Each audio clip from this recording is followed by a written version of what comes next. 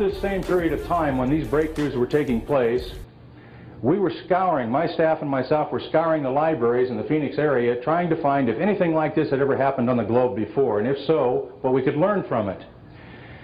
We ran across a book written by an individual, an educator in the United States here by the name of Dr. Verl McBride. Dr. McBride taught at a small college in Missouri. He actually, in 1959, had developed a system similar to what we were doing, still called it speed reading, as we did in those days also, but had actually taken young teenage children over 100,000 words a minute, demonstrated it on live television on NBC, was written up in all the Chicago papers, and had also was on Paul Harvey's show several times. Got a lot of publicity. And being an educator, he tried to take it to the educational community, which is where it really belongs, in schools.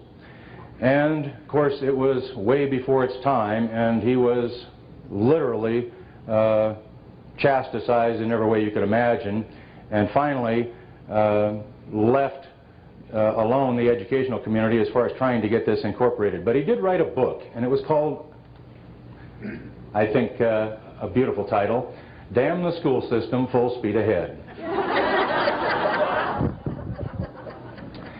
We found this book in the Arizona State University Library, and there aren't too many copies out there, but in that book, Dr. McBride mentioned a man by the name of Georgy Lozanov, Bulgarian scientist who developed what we call in this country super learning, which by the way isn't anything like what Lozanov deals with in Eastern Europe, and also a man by the name of Dr. Herbert Otto. Dr. Otto, for years, he's now deceased, died in 1980, but Dr. Otto for years ran the Foundation for the Advancement of Human Potential in La Jolla, California.